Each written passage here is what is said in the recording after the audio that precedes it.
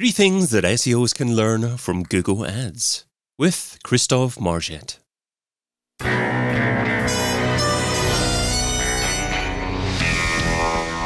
The In Search SEO podcast is brought to you by Rank Ranger, the all-in-one SEO platform that helps scale your business through data and analytics. Hey, it's David. Should SEO and Google Ads teams sit in separate camps? Never the twain shall meet. Or can both specialties help each other out? And if so, what can SEOs learn from Google Ads? That's what we're going to be discussing today with a man who's certified in both Google Ads and Google Analytics. He's one of the top Google Ads and Analytics trainers in Poland, and is head of a 300-plus client agency with 16 years of SEO and Google Ads experience. A warm welcome to the In Search SEO podcast, Krzysztof Marzec. Hello, hi. It's super nice to be here and talk to you. Yeah, thanks so much for joining us, Krzysztof. Well, you can find Krzysztof over at devagroup.pl. So, Krzysztof, should SEO and Google Ads teams be sitting together? Yes, for sure. It will grant you an extra amount of insights in both SEO and Google Ads, and SEO team will have better results listening to Google Ads guys or girls, the team, and vice versa. The knowledge you can take from keywords, from how Google works, or what Google shows us in certain tools like Google Search Console or Google Ads Panel, it will impact both campaigns. So it's very, very important to put them in one room and let them speak and let them work together. So can people working in Google Ads learn more of SEOs, or can SEOs learn more of people working in Google Ads? I think both, because we can learn a lot of stuff that Google is not telling us directly in SEO, but we can read it in Google Ads Panel, and vice versa, because people from Google Ads, they don't really know which landing page is great for their keywords, and they make some experiments, but we can really easily tell in SEO which landing page is better, because we see that Google ranks this landing page higher than others, for example. So today you're sharing three things that SEOs can learn from Google Ads. So starting off with number one, expected click-through rate. Yeah, all three things are elements of quality score. You have to note that Google Ads has this very, very good diagnostic tool. It's called quality score. It's a part of ranking in ads, but not a direct part. Google says rather it's a scale from 0 to 10 for us to learn if we did a good job or a bad job doing Google Ads. And part of the quality score is expected click-through rate. So this parameter shows you if you have ads for keywords that are great with a great CTR or no, but they don't look at the position of ad. You don't need to be the first to have great expected CTR, because Google has a database and of course big data, and they look at it for exact keywords and they check your CTR is matching your position for this keyword, and they are evaluating this according not to like some ranking, but other ads at the exact real-time moment. So for example, now my ad will be much better, performing much better than other ads, but in 2 weeks' time, I will be lower because I didn't update my ad and my competitors did this. So there is a super great knowledge there, because you can learn which ads, because in Google Ads we don't write one ad, we put a lot of headlines, we put a lot of texts, and Google is A/B testing or ABCD testing all the time. Then you will learn which ads have the greatest CTR, and then you can use this knowledge in SEO. How? Using it in titles, because they are on a search engine results page, and you can use them in description. And of course, Google will overwrite your description and title sometimes, but when you are doing this for a big site, for a large e-commerce, or you have a lot of landing pages or URLs, you can expect that you will improve your CTR when you write description. Not only like, okay, we'll put some keywords there, we know it doesn't work in description, but you can achieve greater CTRs. This is so important to learn from people in Google Ads, and they will tell you that they use call to action, they will use USP, unique selling proposition, they will use numbers in their ads to get user attention. So we have to use them in meta description and in title also. They will tell you that people are attracted to ads that are showing emotions or that are simply different or unique.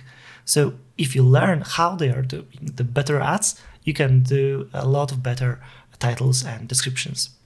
Great advice there. So actually target the appropriate emotion for the stage of the buyer journey that you happen to be targeting and try to incorporate that within your title and meta description to improve your click-through rates. And that's a great thing that you can learn, certainly from paid ads.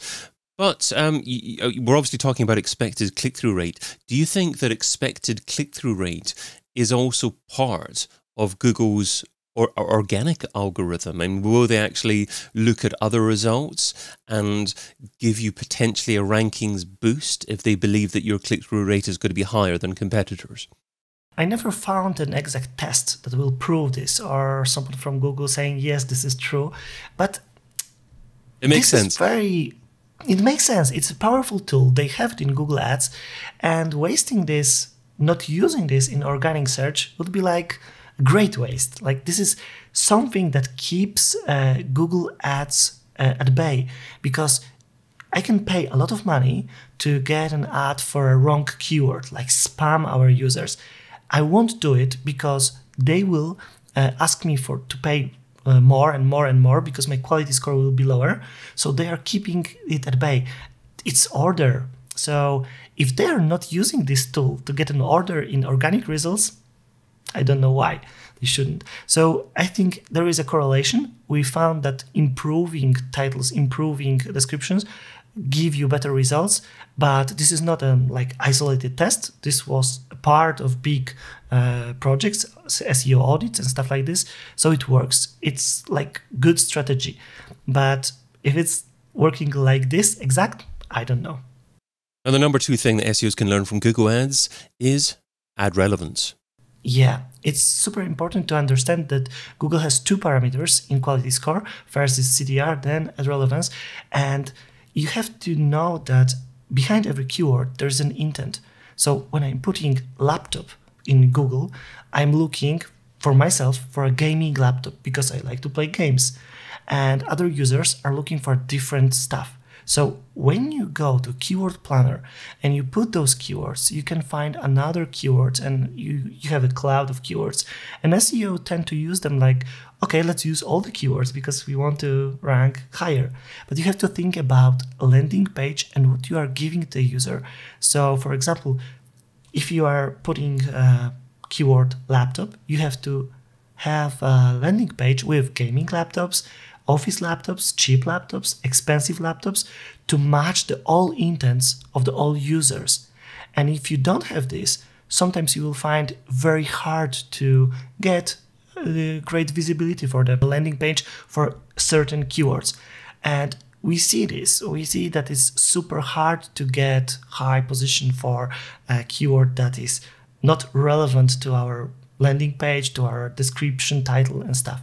And when you learn this in Google Ads, you will see that, okay, this is not working. Google is asking us to pay more money.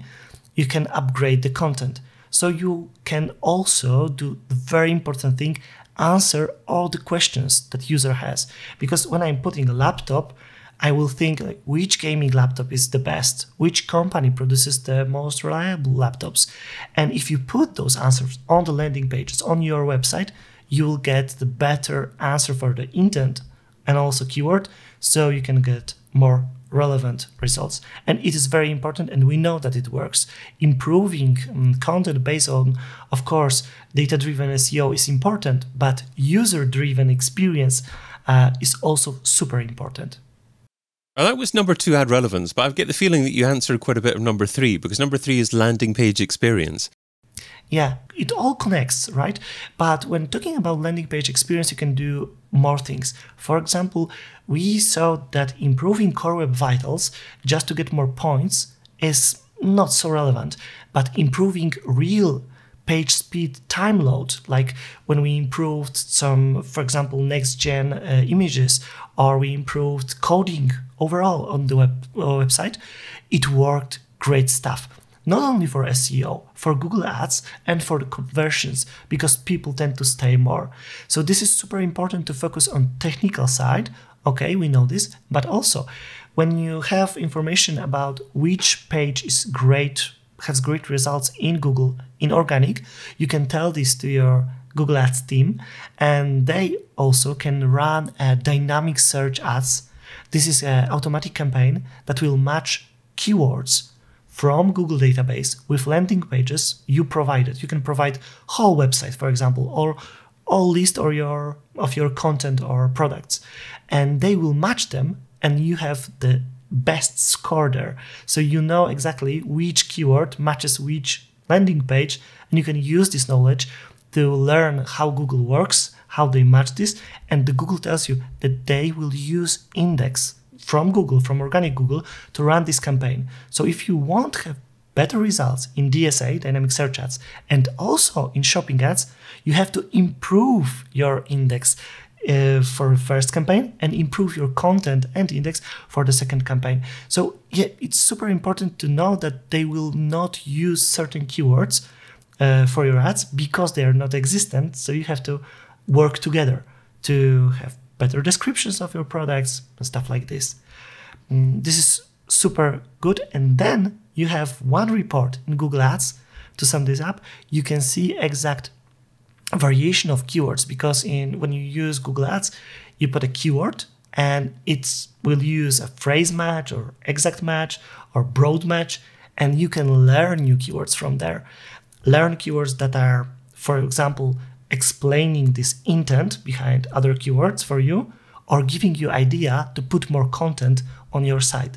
So when you sit in the same room or you read the reports, you can learn how to get new keywords in the same landing pages, and it will improve overall relevancy and then user experience for those landing pages. Now, obviously, paid search, Google Ads professionals can't really just use exact match nowadays. It used to be that was probably the best way to go, because you could be very definitive about what keyword phrases you're targeting. But now Google want to use more AI to help to bring in other related keyword phrases. But it still feels to me that Google Ads professionals are probably more specific and have a smaller bucket of keyword phrases that they want to target per page compared with organic search professionals. So would you say that there's a maximum number of ideal keyword phrases that you want to target per page before it gets too broad and you're trying to attract too many people and target too many keyword phrases on a page? I think no, there is not such a limit, but of course, when we have more than 10 or 15 keywords in one ad group, we are thinking if we are still relevant, because the ad group is made because of ad relevancy. Like, they are containers for the keywords to write a good ad for all the keywords in an ad group. Okay, so when you have this very, very long pillar page in SEO, it works a little different, because you can link to anchor text, and it's a big article for a user. He or she can read it all, and it's okay. In Google Ads, we divide these campaigns. We want more landing pages because we have to give user relevant information right away, right? So I think we can both learn from both sides and make something that, okay, it can be pillar page, but it should have this little description at the beginning and bullet points and links, internal links, right? So we are using this, and we can also use this in Google Ads, because we can link to anchor text, or we can make deep links in your website. So yeah, but there is no limit. I think we have a bigger issue going on, because we wanted to keep this control, right? You said about this control in Google Ads. We use exact, but the exact is not the same exact as like 5-10 years ago. We have a lot more keywords running our ads than we want to, and you have to keep very close eye to this, because you will waste money and you will waste the potential, because if you don't know all the keywords, you are not using them all in SEO. And for Google, they are the same, like they mean the same for Google and for their users. So you have to use them on your site also, not only the core keyword, but also the different keyword. Not the mistakes like wrong letter, but the keywords that are Google putting in the same bucket as other in exact match. And the last issue is performance max campaigns. This is a big issue for SEOs, and you have to learn about this campaign and know how it works. We see a lot of clients that are saying that they have greater visibility in SEO, big results in numbers, but the conversion are going low or lower than last year. It is because performance max campaigns use our brand keywords. So user is coming back to your site, not through Google Organic, but Google CPC in Google Analytics, for example. So you have to know that your friend from Google Ads can steal your conversions. And you have to look at the bigger picture, because if your client is only looking at the last click, you have some problems ahead. You have to learn about this and say, okay, we are getting these conversions also, but we are the start of the journey, and they are returning users. Okay, they will convert from your ads because you are running ads on your own brand, on your own keywords, and you probably even don't know this because you are using Performance Max campaign. Lots to think about there, and not a very nice friend to go about stealing your last clicks, but you have to understand how the landscape's changing. Yeah. Well, let's finish off with the Pareto pickle. So Pareto says that you can get 80% of your results from 20% of your efforts. What's one SEO activity that you would recommend that provides incredible results for modest levels of effort? Okay, so I go to a tool. In Poland, we have two of them. It's called SEMstorm or Senuto. And of course, for the world, SEMrush is your way to go. And you can go to this tool and search for your competition keywords, but search with SERP features like the snippets. And then you can download all the list of questions they are ranking on or questions they are answering. Okay, you can also use SEO Surfer or Contai tool for this. But if you use any of those tools, the idea is to search for the questions and to answer those questions on your landing pages. For example, someone is asking which product is better, you can do a ranking and you can do a comparison. Because you are putting new content, you are answering the question, so you are matching the intent, and then you are getting new keywords. And those keywords are very, very important. And don't be misled by the number of searches, because Google will tell you that the keyword has only 20, 40 volume searches a month. This is not true, because people are making those questions in very, very many ways. So Google is not combining this to one statistics, but you have a lot of variation. So you have like 10, 40, but in fact, you'll have 100 or 200 of questions similar to this asked to Google every month. So this is a very, very good strategy to find those questions, answer them, and you will get great results. And of course, nowadays, with those 200 different ways that people ask the same question, you don't have to write those questions in the same way in your landing page. Google's clever enough to be able to know what question that they're trying to serve the answer to. Absolutely. I've been your host, David Bain. You can find Krzysztof Marzec over at devagroup.pl. Krzysztof, thanks so much for being on the In Search SEO podcast. Thank you very much. And thank you for listening. Check out all the previous episodes and sign up for a free trial of the Rank Ranger platform over at rankranger.com.